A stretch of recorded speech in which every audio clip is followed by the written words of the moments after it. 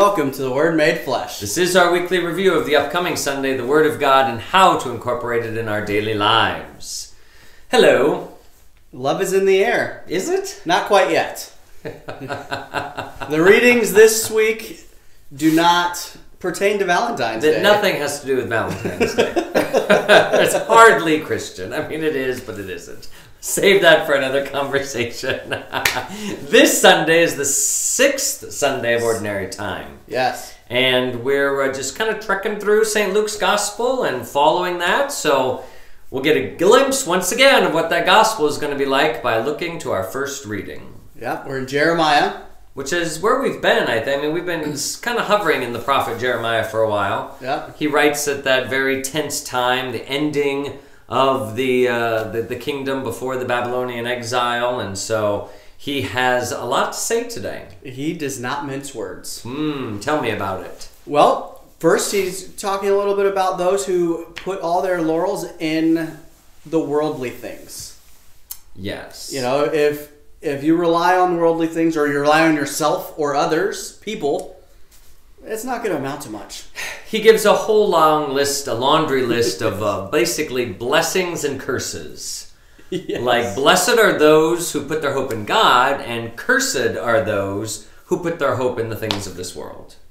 Like, if you look for your salvation, and I think really he's speaking to this his own people in many ways. Right. That if you think that the king or the princes or the powers of this world are going to save you, you got another thing coming. It's only God who can save you. And wow, what a message for today. Right, and it's, the analogies he uses, you know, a barren bush in the desert for those that rely on others and on the world, and a flourishing bush next to the waters and everything, you know, and green pastures. And I love that image, because he says it sinks its roots down deep. So it doesn't fear the hot winds or the things that are coming at it. Or even a drought. Because its roots are deep. And that is so, I think, it is just such a beautiful image that if we're living on the surface and we're just kind of touching the constantly changing things of the world, then we're going to be carried away by the storms and the winds and all of those things. But if our roots are sunk deep into the Lord Jesus, then all of this stuff that goes on in the world really is not going to bother us. And I think it bothers a lot of people. Amen. It does. Which means that maybe we need to look interiorly and see where our roots are sunk. Are they in the Lord Jesus, or are they in the things of the world? Jeremiah really does give us something to think about. He does. As we go on. So we respond. Blessed are they who hope in the Lord. This is Psalm number 1, and it is like the first 5 or 6 verses of Psalm number 1. Here is where we get out of the starting gate with the Psalms, and they basically repeat the same idea. Yep. It seems to be the fundamental prayer, because remember, the Psalms were the book of prayer for the Jewish people. That, blessed are you, that you hope in God, He'll make you prosper and multiply, but woe to you if you don't look to God. And even with that, we still get so distracted. Every day, every week. This is why we have to pray. And maybe that's why it was like the first psalm that was collected or put together or written, that it's like, really, our happiness, our contentment, our peace is in God. It is not in the things of the world. And I think, especially for the Jewish people, awaiting the Messiah, I think this was a real struggle. This past, I don't know, maybe as long as we've been doing this little show, kind of helping people enter into the Word of God, one of the things that stuck out to me so often is many of the Old Testament prophecies and the Psalms and the Scriptures are all about worldly things.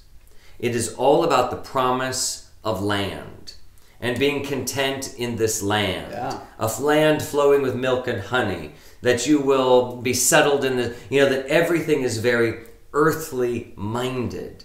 And therefore, it never really brings the peace, contentment, and happiness that people are looking for. Because in the Christian mindset, it's totally the opposite. Right. Jesus never talks about happiness on this world. In fact, he speaks completely the opposite. Yeah, he says this world's going to be hard. And you are going to suffer because you are in this world and my disciple. But that your kingdom is a kingdom somewhere else. And I think that there is that transition from the old to the new. And I think many people today are caught somewhere in between. That they are still living in that mindset of a worldly kingdom where there will be peace and harmony, and not understanding that that's yet to come in a new kingdom. I agree. Just a thought. Yeah, no, that's a good thought. Where does St. Paul take us? We're still with the Corinthians. Still with the Corinthians. And where is he taking us? It's just talking about Jesus and the resurrection. You know, that his resurrection was not just for him, but in his resurrection, we are all resurrected, you know, eventually. And he's speaking to the doubters and the naysayers Yes. among his people, that are those early Christians who may have been coming in with some baggage, particularly like the pagan or the Greek Christians, that they could not comprehend how a body could rise from the dead. And so many of them kind of had in their minds that Jesus' resurrection was more of a spiritual resurrection. Right. And they didn't have thousands of years of church teachings and documents and things Right, like that. right. And so that would be logically thinking of this world, a human body raising from the dead after 3 days with no medical or anything doesn't make sense. Doesn't work. Shouldn't be possible. Nope. So it's he spiritually rose from the dead.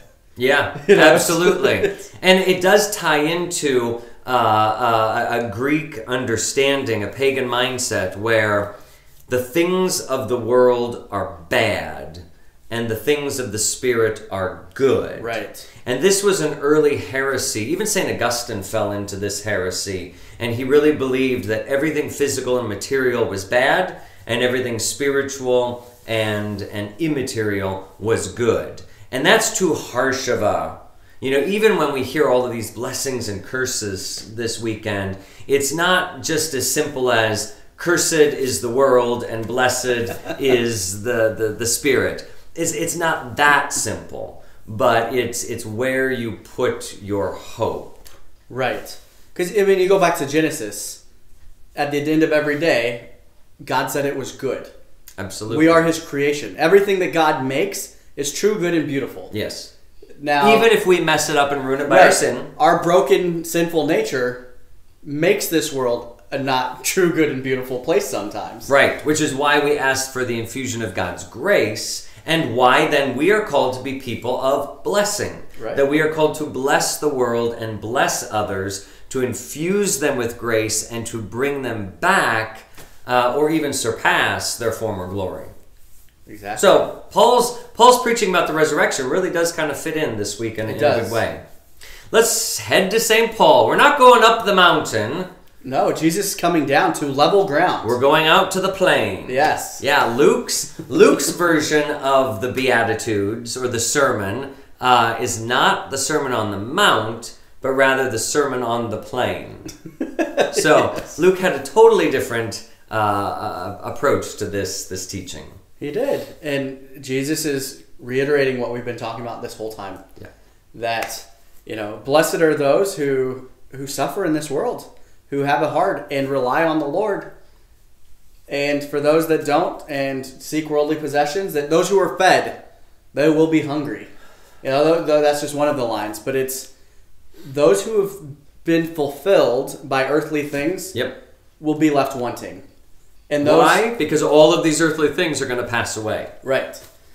Those who have sought the Lord, maybe they're not fulfilled right now in the earthly way, but they will be exponentially rewarded. Because once the world passes away, there is the thing that they were looking for and hoping for that they can latch on to. Right. Luke's version of the sermon and these beatitudes and curses, because it's very much blessed are, like 4 blessings, and then woe to those, woe to those, woe to those, 4 curses. And they really are all about the experience of the world. Like you're hungry, or you're laughing, or you're crying, or mourning. You're all of those things that deal with the security of the world. And if really you just are content in that, it's not going to last forever. Things are going to change. Things change day to day. Those things that give us comfort. Yeah. And they don't fulfill ultimately. So Jesus' teaching really, again, echoes that where do we find our blessing? We find it in the Lord alone. And then we're called to infuse, I think, this world with that blessing. Yeah, the brokenness of the world, we're called to elevate. And really, in a lot of ways, reclaim for the Lord. What we've kind of thrown away and said, God does not belong here.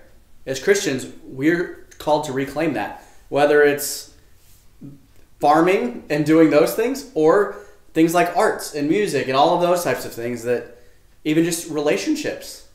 Everything is... We should bless I mean, people are in the habit of blessing their meals mostly, but really, like, to bless yourself as you leave for the day, or to come back home, or to, to have a little holy water stoop by your front door, your back door, wherever your coming and goings happen, to bless your kids before they go to bed, or when you send them off to school, or to bless your spouse at times, to bless your journeying. If we're heading out on a journey, we pray God's blessing upon this or that thing. Like, we need to invoke God and His grace upon the people in our lives, the activities in our lives, the events the things in our lives. Just the more we pray God's blessing upon those, the more we turn them over to God. And that's a great point, because I think a lot of times we say that, we want to offer our kids up for God and things like that. But if we are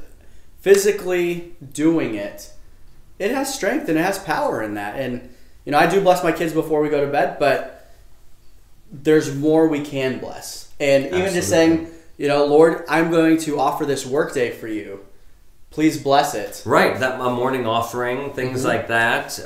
Look at your calendar, what's coming up, and just pray God's blessing upon those things that you see in that calendar. It'll give you strength to get through them and to live in God's kingdom. Right. I guess that's what we need to take away from this is bless the Lord. Bless. Yes. Bless. You have the ability to bless in some way, shape, or form. So go do it. That is how we incorporate this into our daily lives. So, Jonathan, I bless you. I do not curse you today.